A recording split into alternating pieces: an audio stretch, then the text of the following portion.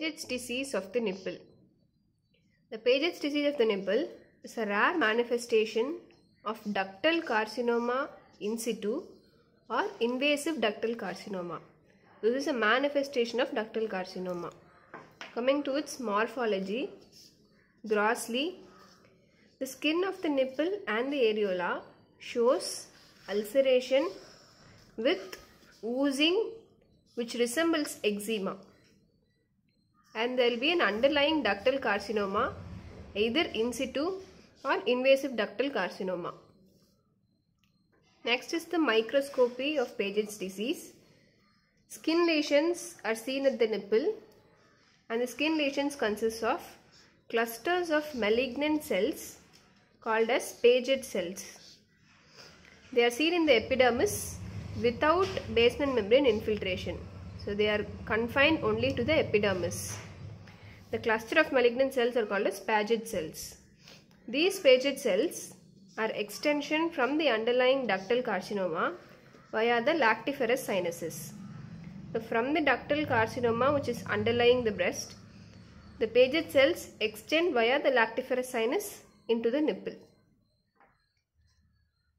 Then the Paget cells are detected by the nipple biopsy or cytologic examination of the exudate.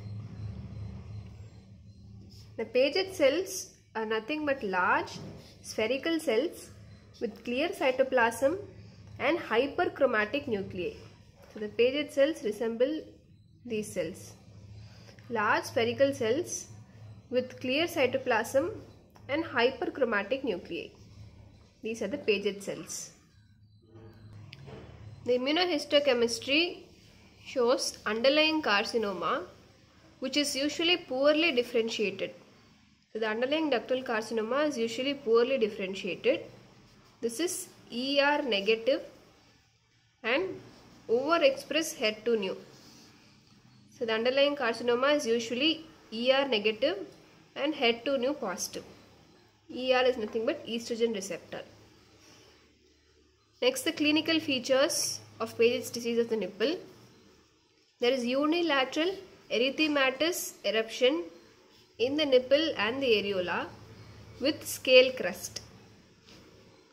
Then there is pruritus, that is itching.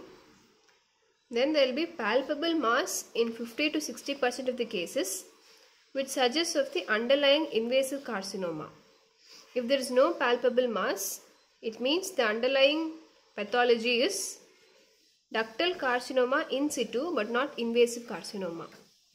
The clinical features include unilateral erythematous eruption in the nipple and the areola with scale crust, pruritus, palpable mass in 50 to 60%, and in other 50 to 40% there is no palpable mass, which suggests there is underlying DCIS, ductal carcinoma in situ. Lastly, the prognosis. The prognosis depends on the features of the underlying ductal carcinoma. If it is well differentiated, then it has good prognosis, and if it's poorly differentiated or undifferentiated, then the prognosis is bad. This is all about the Paget's disease of the nipple. Thank you.